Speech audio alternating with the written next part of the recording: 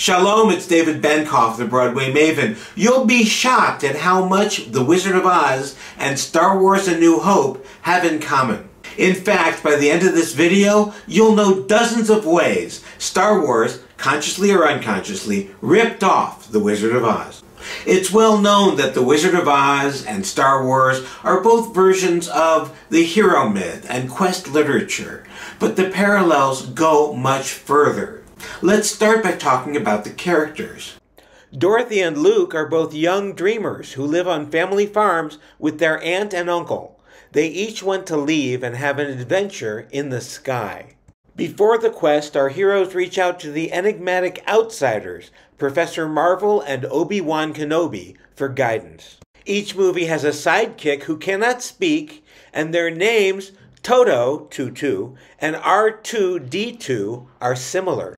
The Tin Woodsman and C3PO are both men made out of metal, with fussy personalities, who receive oil in their joints. Both the Cowardly Lion and Chewbacca are large, hairy beasts, who nonetheless walk upright.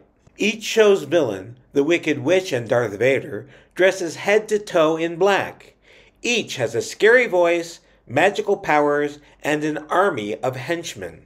But beyond the characters, there are at least 5 important plot points in the two movies that seem too similar to be coincidental. Early in both films, little people play an important role, whether the Munchkins or the Jawas. Hologram-like apparitions play key roles in the plot, including one of the Wizard and one of Princess Leia.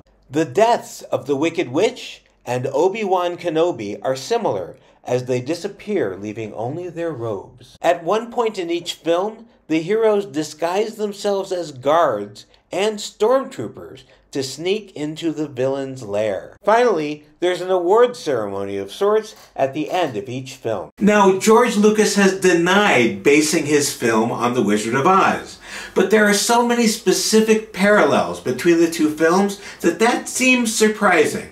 Now, perhaps Lucas, like most people of his generation, grew up watching The Wizard of Oz on television every year, and he was maybe unaware that he was absorbing so much of what makes that film great. Here's another video I think you'll like.